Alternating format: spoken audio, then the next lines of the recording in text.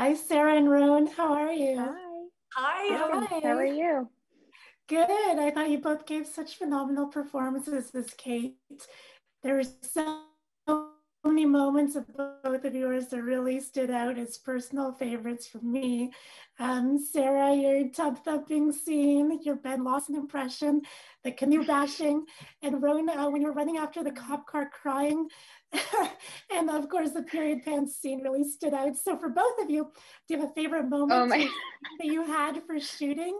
We'll start with you, Sarah. Um, oh my gosh, there are so many that jump into mind because this part was, just pushed me so far, way far out of my comfort zone.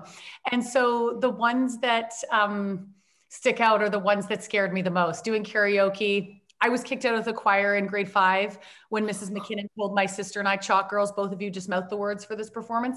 So the idea of singing in public in front of all of these crew members and cast who I've become friends with was terrifying. And then it ended up just being so much fun. We kind of got into it and ended up, having a really, really good time. So that moment really sticks out. And then for me, all of the scenes where, Katie and I got to work off of each other and the ones that were the most emotional were some of my favorite to do. And I completely agree with you. Roan chasing after the car, it's one of my favorite moments in the series, and just I was bawling. Oh my gosh, thank you. Yeah, I mean, I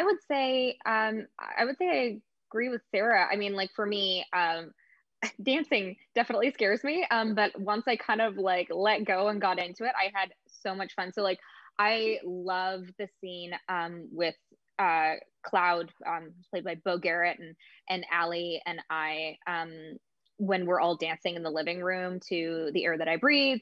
It was such a blast. Like we just were totally given like free reign to basically just like do whatever we wanted all over the living room. And that house is so full of junk.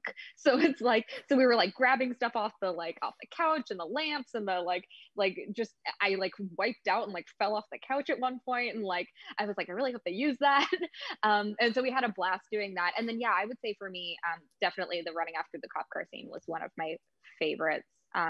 It was tough for sure, but it was interesting. It was kind of like a life imitating art thing, because I was also like, it was one of the last scenes that Allie and I got to film together, and so there was definitely a sense of loss for me in the sense of like, I'm not going to get to see you every day anymore. And so Allie and I just connected so well, and I think that scene is really a culmination of that. Yeah.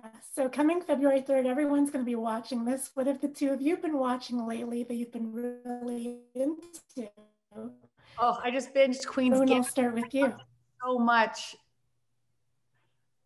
I've been watching. I kind of was late to the party on it, but I was watching I started watching The Crown, and I like binged it in a week, and I was absolutely obsessed. And then also on a very opposite like side of the spectrum, I've been obsessed with Big Mouth, which I also was late to the party on. So cartoons, and then like British period dramas. It's I'm an No. amalgamation of those two things.